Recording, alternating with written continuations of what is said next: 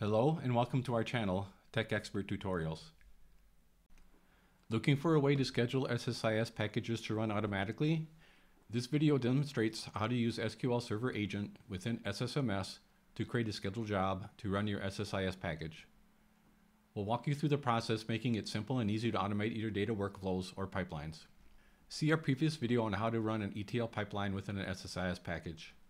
The pipeline we are working with uses an FTP task to get an external file and then store it locally. Then it creates a new SQL Server table and loads the data from the file into that table using an execute SQL task component. Okay, let's get started.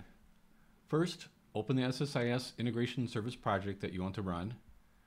If you don't have a project yet, see our previous video on how to create an integration service project in SSIS, link in the description below. Right-click on the project name in the upper right corner and select Deploy from the drop-down menu.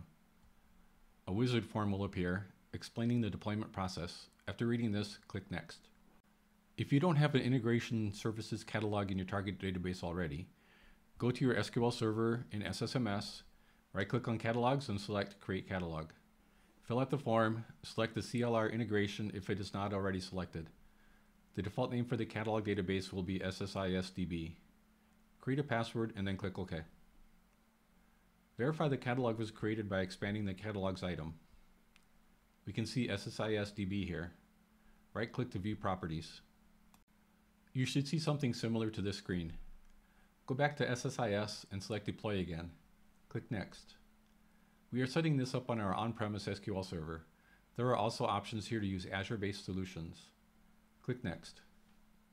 You can type in the server name and instance, or see if this is an option under Browse.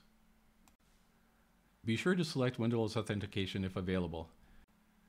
We set our Windows account up as an admin in our previous video on installing SQL Server on our desktop. See that video for more details. For path, click on Browse and select the SSIS-DB we just set up earlier. We need to create a folder here to store the information for our job. We name our folder SSIS Test, then click OK, and OK again. The path should look like this. Click Next. Here we can review our changes, then click on Deploy. Check the results from our deployment. Everything should have a green check mark. You can save the report here, or if you have errors, this report will help you troubleshoot them. Click Close.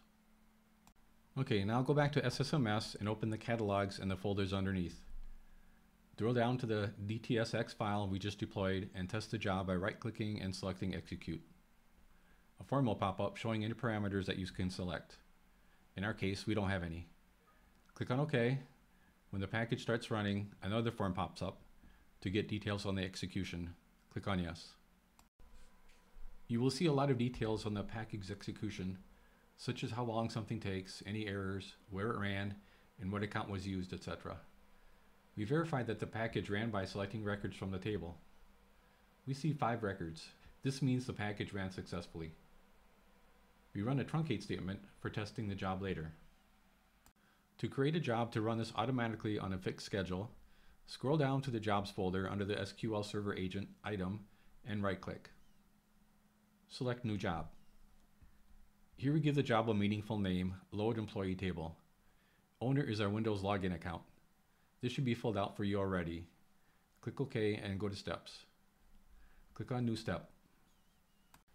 Fill out the name. We name ours Load Table, then change type to SSIS Package. This will fill out the Run as with SQL Server Agent service account.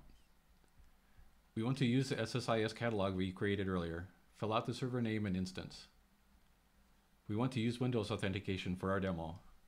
To find the package to run, click on the 3 ellipses.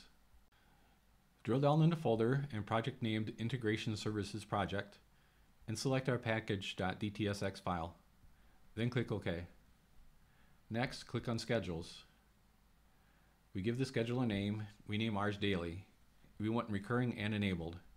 Then we select Daily for frequency. We can change the time that this runs. We also select this to run every day. We'll keep this running once per day, then click OK. You can also select alerts and notifications. You may want to set these up for initial testing to make sure the job runs with no issues for a few days. You can also target an external server. We are running this on our local server, so we keep the defaults here. Click OK. The job was created. We can see it under the Jobs folder now. Right-click and select Properties to get details on our job. We can view the history of this job, such as when it ran. We wait and check back later to see if the job ran when it was scheduled. Okay, now we go back and we can see records in the table. This is a good sign. Then we view history again and see the job ran at 8 p.m. We changed the schedule time so we didn't have to wait as long to test this. We see a green checkbox, which means the job ran successfully. The job took 7 seconds to run. Okay, we set up our job and it ran with no errors. In the future, we will be creating more complicated SSIS projects and show different ways to schedule them. So please check back. Okay, that's all we have for today. Thank you for watching our video. As always, questions and comments are welcome. See you next time.